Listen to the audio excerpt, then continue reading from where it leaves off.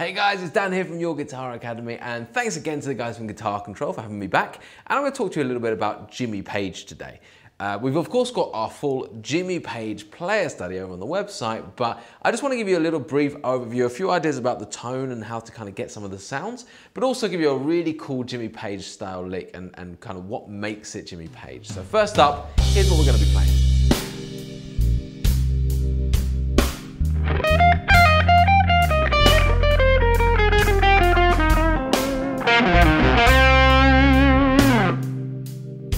Right, so let's break this down. This is, of course, over a kind of slow minor blues, Since I've Been Loving You style thing, right?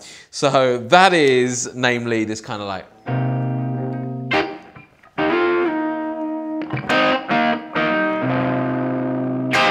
that kind of vibe, right? And I just want to talk really briefly about the tone first, kind of where I'm coming from with this Jimmy Page style. Now, I love the idea, and I believe this is something that he does, of having quite a well-cranked amp. So I just want to show you where I'm at. If I take everything to 10, I've got a nice overdrive pedal using the X drive down here, and I'm going into the Kemper amp, and I've got this at, you know,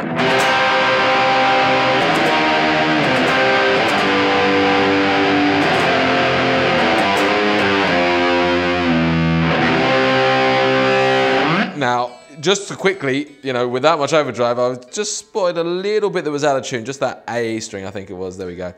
Let's just get that up into tune there. So that's where I'm at 10, right? And what I love about Jimmy Page is he quite often just has that set, okay? There's not too much pedal action going on.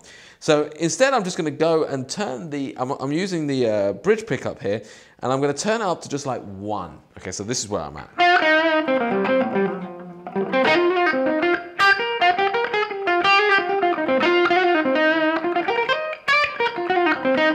I'm just trying to be as twitchy as I possibly can to get my Jimmy Page style in there.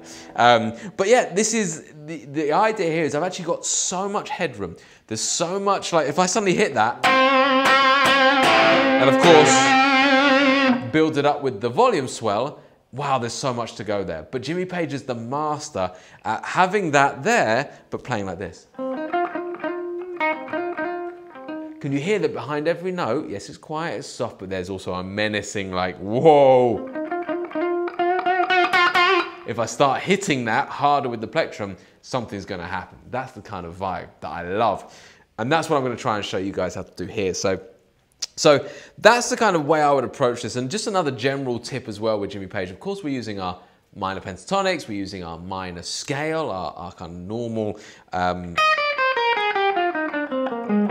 natural minor, so in this case in the key of C, C natural minor scale. But he's very twitchy, he's a very twitchy player. So rather than just like, let's say he did this kind of lick, you know, bluesy thing. His would be more like this kind of.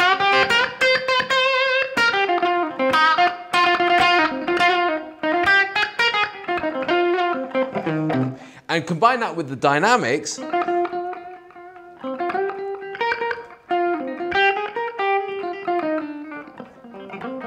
you get a lot of that kind of sound. So it's a lot of kind of like under the radar, lots of twitchiness, always wanting to play something and dynamically shifting it up. Man, I love it. I absolutely love it. One of my biggest all-time influences, and that's come across in my playing a lot. So let's just get to this particular lick. So it sounds like this. Oh, sorry.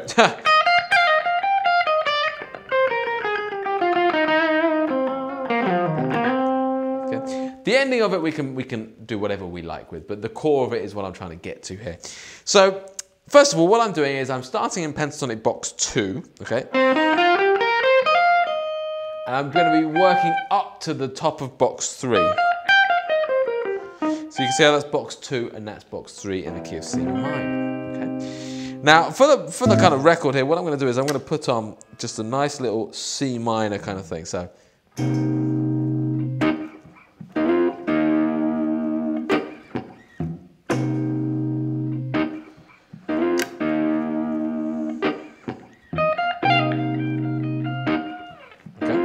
So, first lick.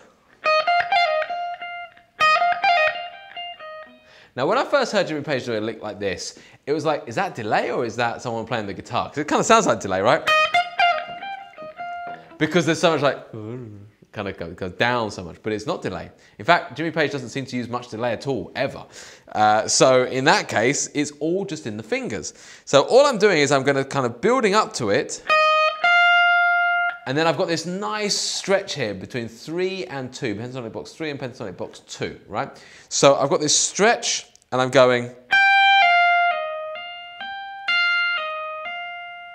So it seems so simple if you just played it like a piano.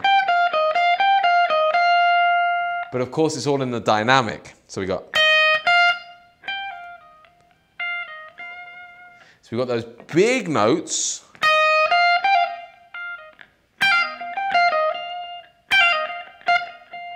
Notice how, as we're going through that lick, some notes are jumping out, others are coming right down. It's that shift of dynamic and accents. Okay, so nice and slowly.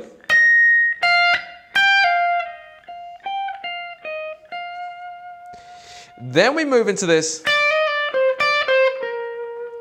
Okay, so again, coming back, using that box 2, but now using a full scale, a full C minor scale. Okay, so I'm literally hammering on first, and again, I'm keeping it really soft here. Okay, so again, nice and slowly. 10, 11, 10, 13, 11. And then I'm going to do this really cool twitchy thing, just following down the box 1 of the C minor scale. So I'm going to go like this.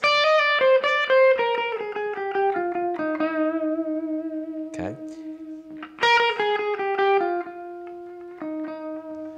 And I just love it. Still dynamically, it's so subtle. And notice how timing-wise, it's not just, okay, it's not like an indie track, this is like, you can mix it up. I would never in a million years play this twice, the same, exactly the same. Even recording this was a challenge because I had to play the same a few times. But I just wouldn't, because it's very slightly different every single time.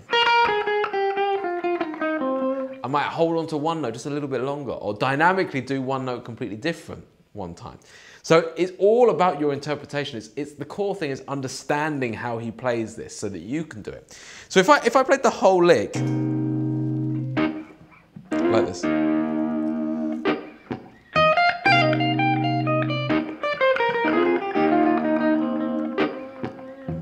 Then you can end the lick by going down through box. Or you can go back up. Or maybe you want to end it like this. Ready?